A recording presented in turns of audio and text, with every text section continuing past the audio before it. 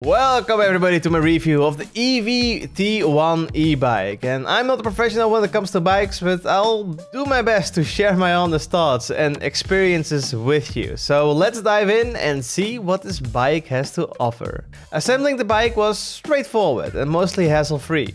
The only issue was that the quick release was missing a spring. It should have two, but it just came with one. I installed it anyway, and it didn't seem to affect the bike's performance. The real challenge was installing the rear rack, which required removing and reattaching the rear wheel. The instructions on the paper weren't really clear, but fortunately Evie's online video was much more informative. It's worth noting that both the rear and front rack are part of the Urban Warrior bundle, which is an extra cost. Normally around 200 euros, but currently it's discounted to 150 euros. The Evie T1 is a stylish modern bike with a dreamy blue color and sleek black accents. It has a clean premium look with no visible welding marks. However, the pink quick release lever stands out and disrupts the overall design. I think personally a black or blue color would have been a better choice, so it matches nicely together with the bike design. The frame is sturdy and includes a screen integrated into the handlebars that display battery life, speed, lights, pedal assist settings and trip details, which remains clear even in bright sunlight. The bike comes with an electronic lock that can be operated via an app or with one of the two included NFC cards. It would be more convenient if you could also unlock it using your phone's NFC feature, especially if the app is malfunctioning, which actually happened for me, and I'll come back to that later in this video.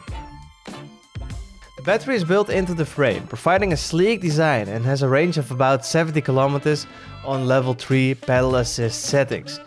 Though this decreases of course if you put it on higher settings. While the battery can be removed for replacement, it's not designed for any easy removal. The included adapter is long enough to conveniently charge the bike, taking only 3 hours to fully charge from empty. The T1 features aluminium mudguards on the front and on the back and integrated lighting. Both lights on the front and the back are pretty bright, but the front one, damn, this is like a whole nother level. At this price point, a belt drive would have been a better choice than the chain it currently uses, as it would last longer and require much less maintenance.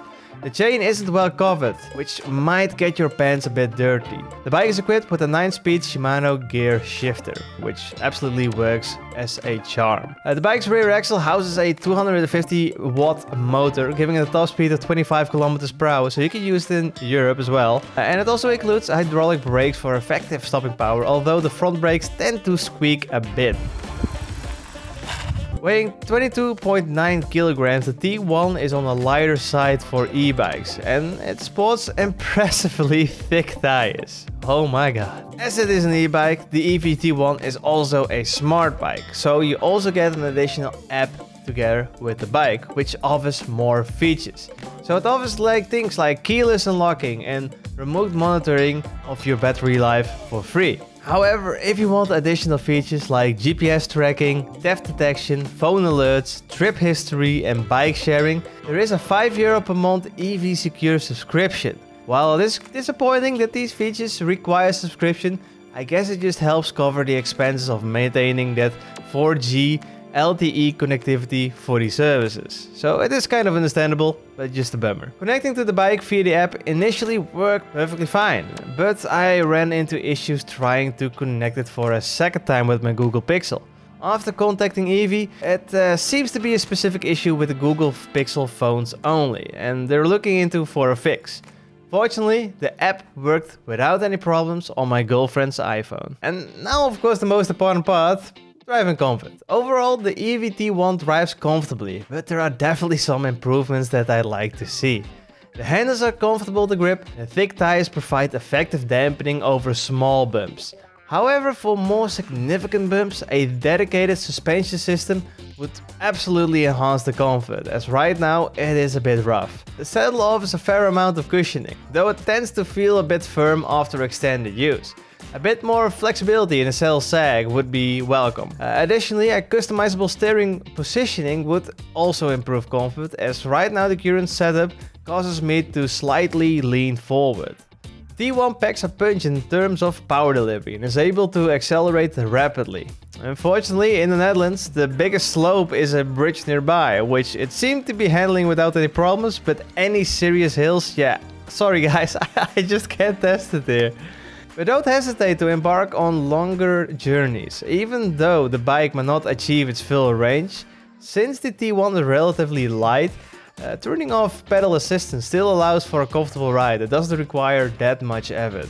The braking is generally adequate, although the front brakes might emit a slight squeak as mentioned before. Biking without any pedal assistance offers a pleasantly quiet ride.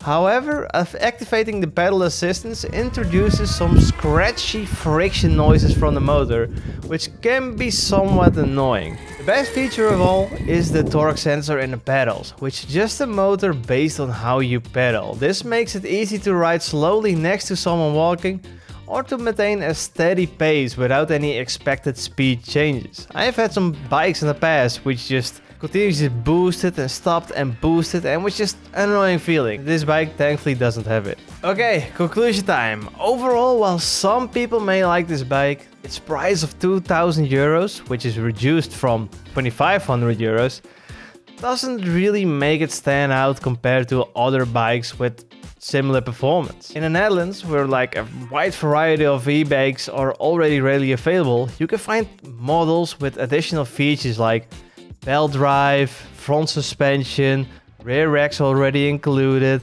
and adjustable steers and removable batteries, often for the same price already or even less. I mean, what sets this bike apart is basically just its design and its integrated smart lock and GPS tracking. However, features like GPS tracking come at additional costs, which might just not justify the overall expense. And that's it. Hope you guys found this video helpful. Of course, if you have any questions, leave them down in the comments below. And we'll check you guys out in the next one. Goodbye.